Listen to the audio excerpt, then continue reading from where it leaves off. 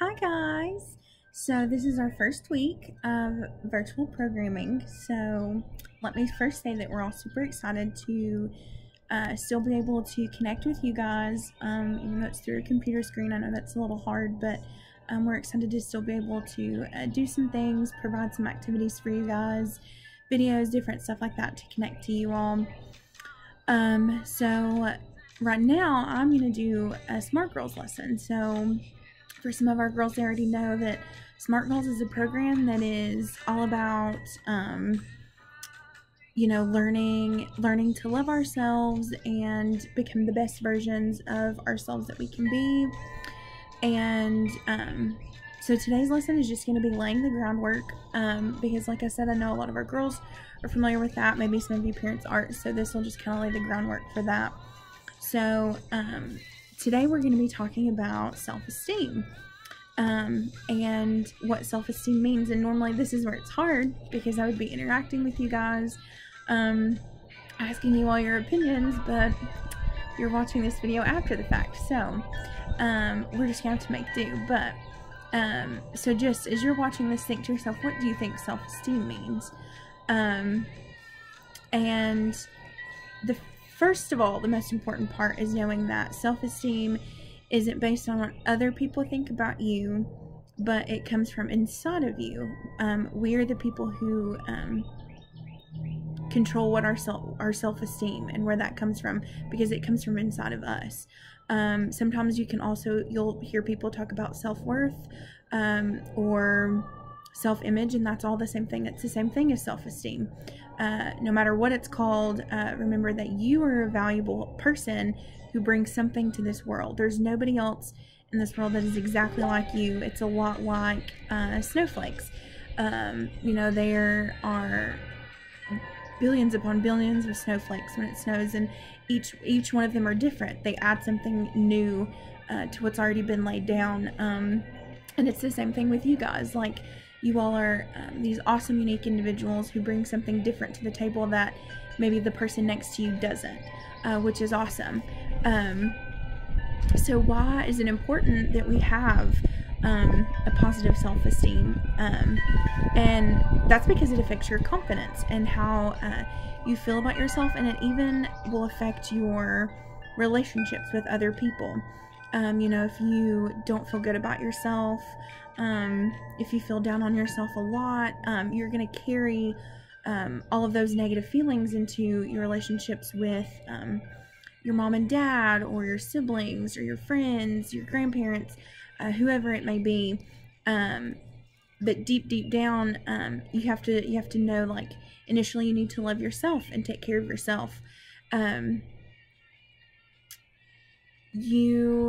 When you love yourself and appreciate yourself for who you are, just like when you think negatively about yourself and you carry that into those relationships, when you love yourself and you appreciate yourself for who you are, then you also carry the positive into your relationship as well. It works both ways. And then a popular question and a big thought is that other people's opinions affect your self-esteem.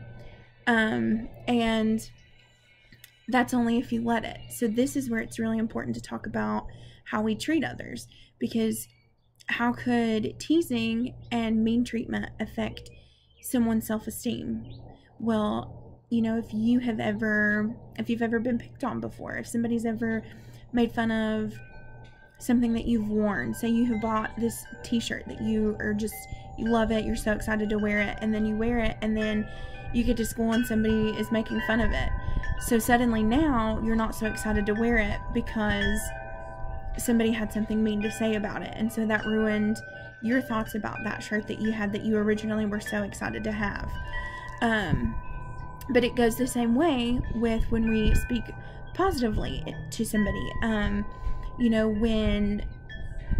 do you feel when your mom or your dad or your grandparents or your teachers, or somebody at school, your friends, just sing your praises about doing something good? Meaning, if you color this picture and it looks wonderful, and they just brag and brag and brag, and they put it on the refrigerator, how does that make you feel? You feel proud, you feel excited, you're happy that somebody enjoyed your picture that you put all of this hard work into.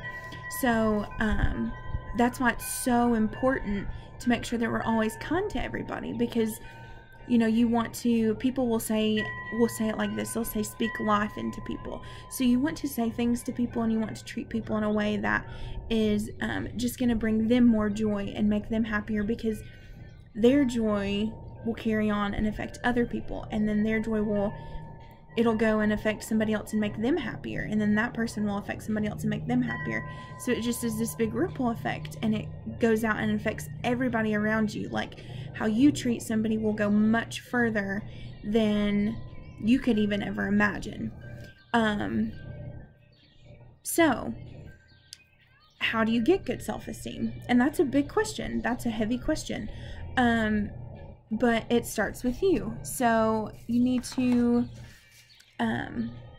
take some time every day to think about yourself. Think about the things that you like about yourself. If it's a thing of getting up in the morning and waking up and looking at yourself in the mirror and saying, you know what, I'm awesome and I know it and I love myself, then that's how you start your morning. I know people will write post-it notes, stuff on post-it notes, and it'll be positive images that they see in themselves, and positive attributes that they see in themselves. And they'll put it all around their mirror in the morning, so that when they're brushing their teeth and they're getting ready, that's the first thing they see. What better way to start your day than to see the things that you love about yourself written in front of you in your own handwriting. And even doing something like making a list. So I have made a list myself, so you can kind of see. You dig it out.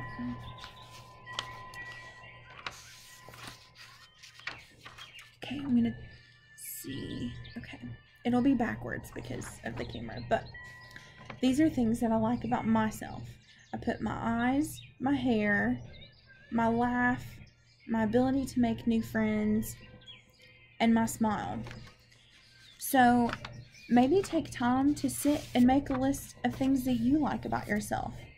You know, what are some things that you like about yourself? That is what I want you to do. I want you to sit and I want you to make a list of 5 things. You can do it. I can think of so many things that I love about all of you, but just 5 things that you like about yourself. It can be, like mine was both a mixture of physical things as well as, you know, things about me as a person.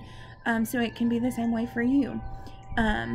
You know, just remember that you need to think of it like this, that you should treat yourself the way that you would treat a friend, with respect and understanding and love. So it's important to understand that you are an awesome person. This world is lucky to have you. There's not another person like you in this world. And that you offer so much to this world, to your school, to your community, to your family, to your friend group, and to our club especially. So yeah, that's all about self-esteem. So I look forward to talking to you girls more about whatever may come up. If there are certain things you want to talk about, I'll stick my email on the Facebook page. Feel free to email me a question. And even parents, if you want to take pictures of your kids' list, let me see your list. I want to see your 5 things that you love about yourself, because it's important that I see that you all are getting that. I want you guys to understand that you guys are spectacular in each individual way, that you're awesome. It's important for you guys to know that. So parents, take some pictures for me, post them on our Facebook page, post them in the comments of the video. I'd love to see the list. I'd love to see all of the different reasons that your girls love themselves, and that we love them as well. So that's all that I have for today. So I will be talking to you girls hopefully soon. Bye.